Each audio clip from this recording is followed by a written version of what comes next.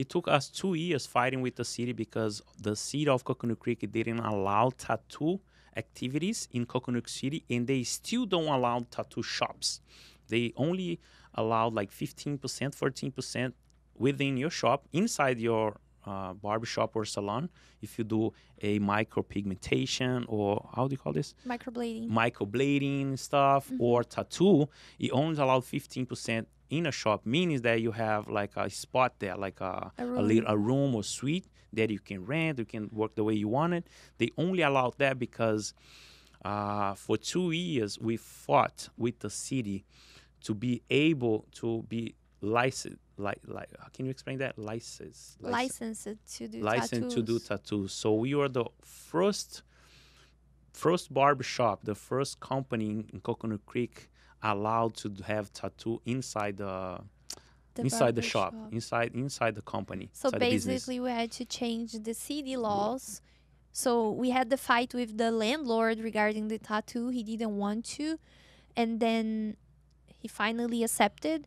And then after we opened the shop, we're looking for an artist to join our team. And then when we finally found the artist and we went to the city to do the whole process, because it involves health department, involves the city. So there's a whole thing you have to deal with it, right? For 2 years, we had meetings in front of the But mayor. And before all that, we actually went there to get the license. And then the city said, nope. I said, what do you mean, no? No, you're not allowed to have tattoo. And I said, how come? The activity of tattoo is prohibited in Coconut Creek. There is no way you can ever have a tattoo if artist. someone was doing back then, they it were was doing illegal. It was against the law. And then I was like, what? Why? Yeah, that's the law. You can't. And then we were so sad because we found the artist. That was my dream. That was your dream. And then we had this big no, and there is no way you can get it. Okay. As I said, God always aligned things the way it should be.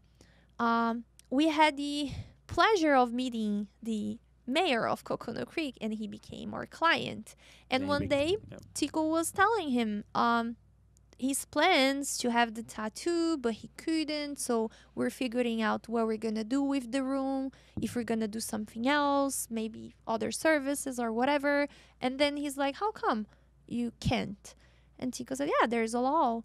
And the mayor's like, I'm going to look into it. And then he found that the law exists, and it would be very beneficial to other business owners to be allowed to have the tattoo service because, as he said, microblading, scalp micropigmentation, anything related to the tattoo was prohibited.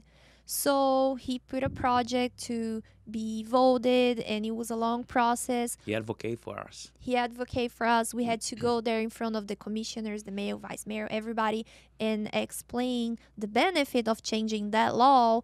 And the way they changed is allowing the service tattoo to be performed. There's a lot of restrictions. There's a lot of, rules you have to follow. But it is allowed now because of us. You only have to get a permit, right?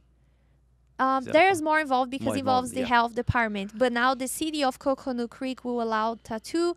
There's a lot of course, rules and regulations, specific businesses that can have that service done. But it only happened because of us, because we're trying to do something new. And at the end, the whole city is now able, all the business owners that qualify, since we have a barbershop or hair salon or med spas, they can offer microblading and tattoo services. So we are very positive because we are always like go after and fight for it. Correct. We had to fight big fights throughout these 6 years, right? Even for the beer on tap, to have a beer, have serve beverage, alcohol, to right? serve alcohol. Because once we spoke to the city, I think they said you're not allowed.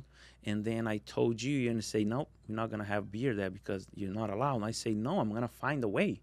I always do that, right? Yes. There's a way. Everything's possible. That's what I said. And I had this lawyer. He was my client back then. He was a friend. And I called him and say, I'm going to check that in for you. And he checked, and there was no restriction, so we could. It was just the city that was being hard on us, saying, no, you cannot have it. Yeah. But we actually could. So we started the process of the license, involves other departments and everything, health department, the BPR, but we were allowed. And now, not since the first year, I think 2017, we have beer on tap. We can serve beer on tap and wine, and it's all the right way, meaning we have the license, we have the insurance, we have the whole permits and everything. So we're doing the right way. But imagine if we just gave up and like, oh, they said no. So we're fighting a lot of fights. Dream would fail if we just accept. Yes.